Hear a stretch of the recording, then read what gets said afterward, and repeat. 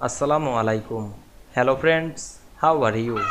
Welcome back to my another video. In this video, I am going to show you how to add different layout in Microsoft PowerPoint. Let's get started. At first, you have to open a PowerPoint presentation. Now we want to add different layout.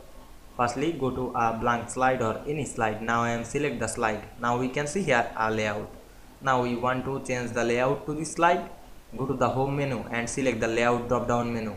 We can see here already select the layout. Now we want to change the layout. Now I am select this layout and we can see we change the layout very easily. Otherwise you can change another layout. Now I am select different layout. Select the layout and choose another. We can see we make different layout very easily. You can add anything like picture, 3D models, table, chart, shapes, etc. I hope you enjoyed the video. Please like, comment, share and subscribe my channel. Thanks for watching.